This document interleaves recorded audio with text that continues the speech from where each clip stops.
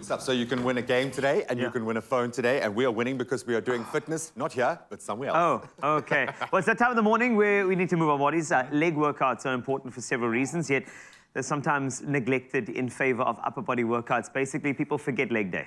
Every day's leg day. Come on, man. It's important to stay consistent with your leg workouts, since these large muscles, well, in some of us, are an integral part of our overall fitness. Let's hand over to the guy who does it best. Ryle, Morny is back with another workout. You better grab your mat and your guts, because you're going to need it for this one. Come on, Ryle. Okay, I can go to 90. Come on. Come on. Come on. And back up. No. Yes, good morning, you beautiful people. Welcome back to it. We are moving once again. No excuses whatsoever, because this time we are doing it with no equipment and encouraging you to get involved with this epic workout that's only going to take 5 minutes out of your day. As simple as that, and it's so effective. Now, myself and Carlton are going to take you through your paces. So, as we have always been doing, we're going to go for 30 seconds of working time, and then you earn yourself a 30-second break. Basically, we're doing that 5 times, and if you're really feeling up to it, you can go for 3 sets in total. Today, we're going to go through 1 set together, and starting off with our first exercise, it's a curtsy to diver. So very simple, you have one leg planted, great stability. This is a good workout to activate the glute, as well as just promoting warming up of the muscle and reducing injury. So essentially, stable leg on the ground, having the other leg up on the air, bringing it around the leg, curtsy lunging all the way to the side, foot touches the ground, using the glute to drop down, and then again using that glute to bring myself back up to that restart. Once I'm in this position, the glute's engaged, I go straight into my diver. That's making sure my spine's neutral, extending that leg straight out, making a nice plane on the top, touching the toe, and coming straight back, and then back into our curtsy for that repeat. All right, you guys are with me. We're doing the one side only. 30-second starts in 3, 2, 1, let's go. Curtsy lunge to start. Nice and slow, good control, using that glute to squeeze up. Now we're going for our diver. So make sure you're keeping a nice straight back. Extend that leg, touch the toe, and back to restart. Beautiful stuff. Colton, we're looking good there. Back into our curtsy. And this is a great exercise to increase mobility, increase your range, but also it's a great exercise to activate those stabilizers and all the muscles that we need to get a good run on, to do everyday work, and just to make ourselves more competent in our workouts. All right, people, 30 seconds is almost up. In 5, 4, 3, 2, 1. That's time. You earned yourselves your first break. That's 30 seconds. Make sure you have a nice, deep, slow breath and recover. While you're resting, listen to this, because this is the next exercise you're going to be doing. It's the exact same movement, but on the other side, so moving straight into it. All right, you ready? Let's go. 5, 4, 3, 2, 1. Let's start with that curtsy once again. Good control, good form, using the glute to bring yourself back up into that diver. Also activating the core here once again to make sure that that's also stable. You might find like you're about to fall all over the show. That's okay, that's good. That means that the body's working. The stabilizers are active and the core is definitely engaged. Keep moving, people. You're almost there. You're feeling that burn? That's normal. That's a good thing, especially in the glute. We've got 5 more seconds left. 4, 3, 2, 1.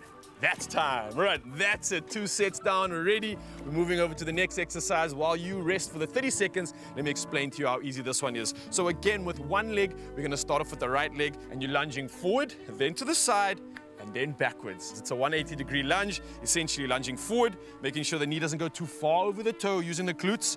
Back to restart. Then I lunge to the side, making sure the glutes are sticking back once again, and exactly the same thing for that reverse. All right, in 5, 4, 3, 2, 1. Let's go. Forward lunge. Beautiful. Explode back to restart. Then to the side. Nice. And now we're doing that reverse lunge. Good control, good form. Beautiful. And then repeat that once again. 30 seconds of this. Great tempo. It's all about quality over quantity for this one. So make sure you're really engaging and activating that mind-muscle control, using your glutes especially and your core. Stay in there, people. In 5, 4, 3, 2, 1. That's time. Beautiful stuff. All right, 30 seconds, and then we're moving straight over to the next exercise. Of course, that's the other side of this workout. Again, starting with a 360 lunge, but on the other foot. You guys ready for it? We're feeling good. We're feeling strong. Maintain a good posture. Keep your core engaged. We're starting in 5, 4, 3, 2, 1. Let's go. Forward lunge. Nice. Then to the side. Beautiful. Now we're going back for that reverse lunge. Nice stuff. And repeat that. Hang in there, people. Now we're working out. Now we're moving. Now we're building some good leg strength, good mobility, and we're activating those stabilizers. Whew.